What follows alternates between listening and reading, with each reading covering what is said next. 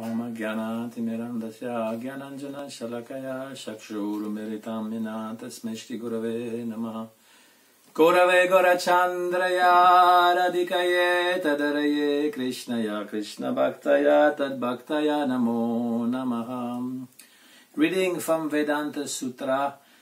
Last time we spoke how Madhvacharya described this gradation of beings in the universe. He believes that there are lower grade of consciousness, middle class of consciousness, higher class of consciousness, and also in the spiritual world there's also gradation of souls in the spiritual world.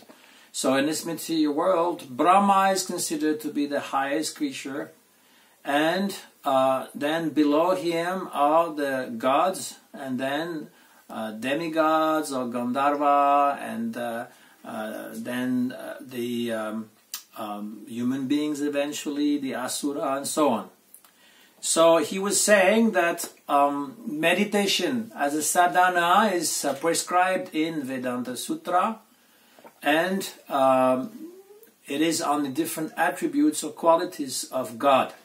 So God has unlimited qualities. It is not possible in a single meditation to meditate on all the attributes of God. For a human being it is impossible. He doesn't have the ability, capacity, qualification. This is called adhikar. He doesn't have the adhikar to meditate on all the qualities of God. But Brahma, he can.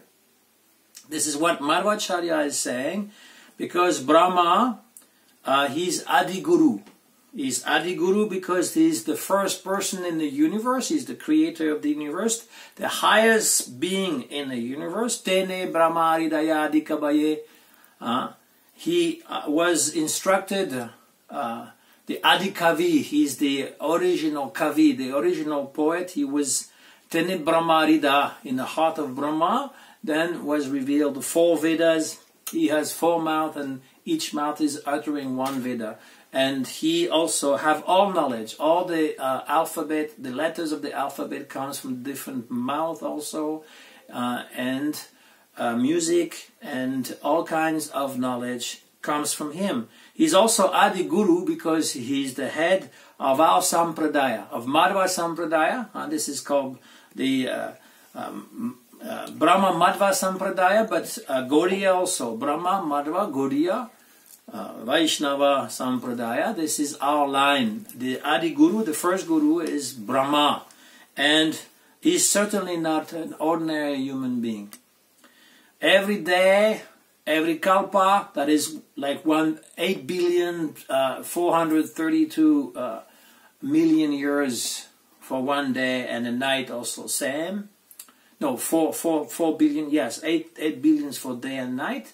And he sees different avatars of Vishnu. Barahadev comes from his nose, and Nrsingadev, he comes from a pillar. And then he sees also the activities of Ramachandra and the activities of Krishna. He becomes even bewildered by Krishna, but this is a lila. Brahma is not really bewildered like we are bewildered. He's playing in the lila of Krishna, and he's offering prayers. So many prayers in the Srimad Bhagavatam, so many prayers he's offering. So he's capable of meditating on unlimited qualities of Vishnu. We cannot. And gods below him, they also are very fortunate. They are called Sura. Sura, that means devotees. The Asura, they are not devotees, they're against Vishnu. But the gods are Vaishnava. And they have among them Vishnu, who took 3 strides. Upendra, the little brother of Indra. Indra has a brother, he has Bamanadev. And so they worship him. And so many times we say we don't want to go to Indraloka, we don't want to have this kind of destination, because first of all, we go to a planet of Indra according to the time limits that is allowed to us according to our good karma, and then we come back to Martyaloka. And when we enjoy, we forget also that the Supreme Lord is there. Yes, the God, they can worship Vishnu, but usually they worship Vishnu when they are in distress, when they are overburdened by the demons that always want to invade their planets. They go to Brahma to pray, and Brahma takes them to Vishnu's abode. One time, Brahma and the gods went on this planet where Vishnu lives. There's an ocean of milk and an island. It's called Shwetadweep. And then they start meditating. Brahma was meditating. And they heard a voice. They didn't see Vishnu. They heard a voice, and he said, I will come as Krishna, and all of you gods will come also. Accompany me. So they didn't like disappear from heaven to come down to earth, but their manifestation came. So they're not ordinary beings. They're not like human beings. They are to be honored, because this is Madhva saying they have to be honored. One time also in Srimad Bhagavatam it is said that Vishnu came, he appeared in front of the gods, but it was so effulgent that they couldn't see anything. They didn't know what was land, what was the sky, and they were blinded by this big light because Vishnu is so effulgent. But they can see Vishnu. We cannot. We see Murti of Vishnu. And so therefore, the gods, it says in Vedanta Sutra, first chapter, we talked about they meditate on the light of Brahman, which is the light of Vishnu. And we are not entitled to this kind of meditation. So Srila Madhvacharya is describing how there's a gradation of qualification in the universe, in the material universe, and we should show respect to the gods and to Brahma specifically. We should never disrespect them, thinking that they are ordinary beings. We should have great respect that they are Vaishnavas and they are more advanced than we are, and they can help us to progress. So, and even if Brahma is not really worshipped, he has no temple outside of Pushkar. This is the only place where there's a temple of Brahma, because he was cursed not to have any place of worship. Even if it is not worshipped like Shiva and Vishnu is worshipped, it doesn't mean that it is insignificant. Actually, Brahma, as the creator, he is the God of all the different religions that we find. Monotheistic religion, when they speak about creator, the God, the creator, be it in Christianity or Judaism or Islam, actually it is Brahma. They're worshipping Brahma, Hiranyagarbha Brahma, but they don't know. Sometimes they may worship Vishnu if their worship is more in Sattva Gun and they are not willing to get any kind of benediction from him. They may worship Vishnu and they may worship Shiva, still not knowing when he's described in his ferocious aspect of destruction. But most of the time it is Lord Brahma. So Brahma is actually one aspect of this Trimurti, and that is God creates, God maintains, God destroys. And he's a very important personality. It says also in Vedanta Sutra that at the end of his life, Brahma and everybody that lives on this planet are liberated. Where do they go? We'll see. But technically speaking, our Brahma, he's about 50 years old, and he's a very advanced devotee, like Madhyam Uttama, because he has seen Krishna, he has been with different avatar, so he's our guru, original guru. So we have great respect for Brahma. He also wrote or sang the Brahma Samhita in worship of Govinda. Govindam Adi Purusham Tamaham Bhajami. I worship this primeval God Govinda. He knows the Tattva Siddhanta. And Srila Madhvacharya in the Brahma Madhva Sampradaya, he was also a worshipper of Krishna. So therefore, without being totally in the line of Madhva Sampradaya, Madhvacharya, and it's not like we imbibe all of his teaching. Some of his teaching is a little different for us. because Chaitanya Mahaprabhu, he took a little bit from all the different acharya. But certainly he took from Madhvacharya the defeat of his way of defeating Mayavad philosophy, Shankaracharya's philosophy, and the worship of Krishna exclusively. Then from Nimbaditya or Nimbarka Acharya, Chaitanya Mahaprabhu took this Dvaita, Achintya Beda, and the worship of Krishna with the gopis. And Raga, that is Shuddha Dvaiti. In the Shuddha Dvaiti line, which is Vishnu Swami or Ballabhacharya, he took this Raga, Marga, Pushti Marga, the way that we do spontaneous attraction. And also Radha Krishna worship, that is also in Nimbaditya, yes. Shuddha Dvaiti, Vishnu Swami line, it's more like infant Krishna. And then from Ramanujacharya, he took the worship of Shri, the Lakshmi Devi, because the feminine aspect of God is also very important. So Parashakti, Vishnu Shakti. We always say Radha Krishna, Lakshmi Narayan, Sita Ram. This is the Shakti which is non-different from Vishnu.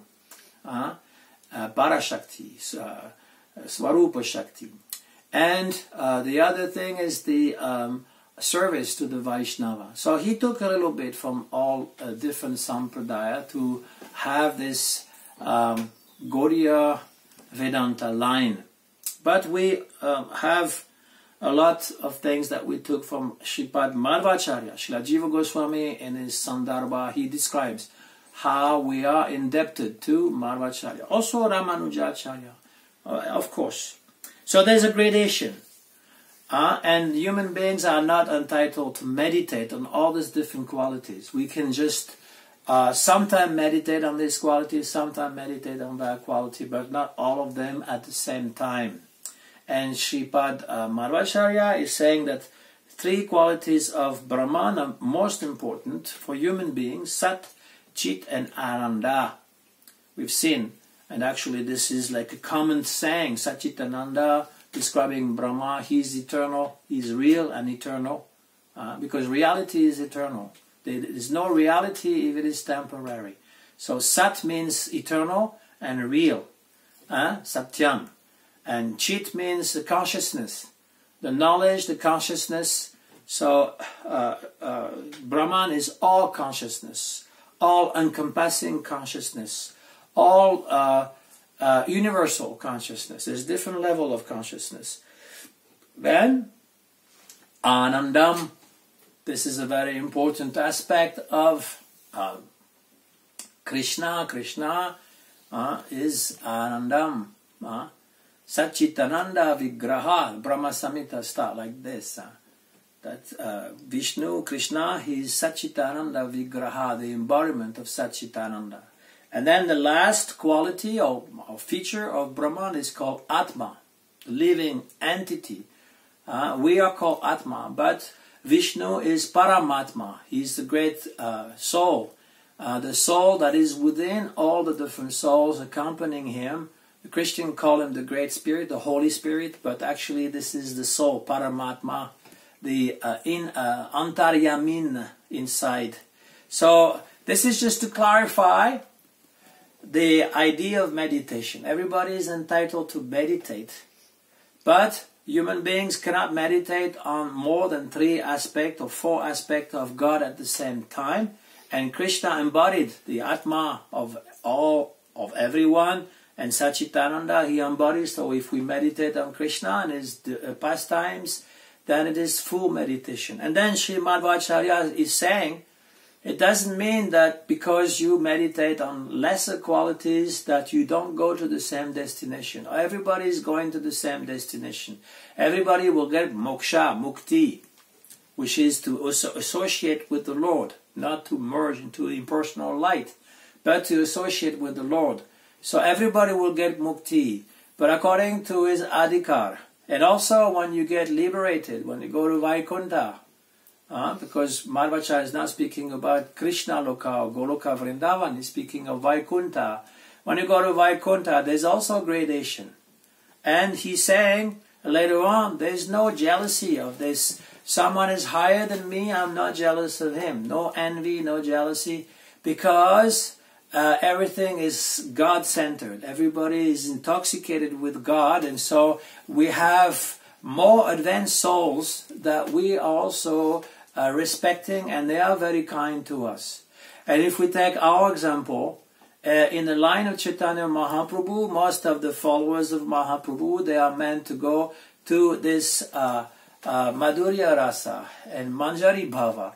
And so we have Rupa Goswami, who is Rupa Manjari, and all the different Goswami of Vrindavan, they have their Manjari names, and also our Gurudev, Srila Prabhupada and Gurudev, they all Manjari, and they are always superior to us. It's not like we are equal in communism and everybody can do whatever they want. No, we are under the guidance of Rupa Manjari and our Gurudev in the form of Manjari and so on, under Lalita Devi, like this. And this brings us more happiness than just everybody being equal, hippie, like they do what they want. No. So Madhvacharya is speaking like this, that there are gradation even in the spiritual world, but we are not envious of this. Just like in the material world, you are not envious of your Gurudev. Your Gurudev is much more advanced than you are, and you are not trying to compete with him or trying to take his position. A good disciple is not thinking like this. He's thinking always that my spiritual master is so much more advanced than I am, than I will ever be, but he's so merciful also. He's giving me the opportunity to engage me in his service. So this is the spirit of practice, of sadhana. This is what it is described. This in accordance with Madhvacharya, what he was saying. And next time we'll carry on with more sutra from the third part of the third chapter of Vedanta Sutra. Thank you so much. Banchakalpa tarubhyacha kripa sindhu bhyayavacha patitanam pavanebhyo vaishnavebhyo namo namaha.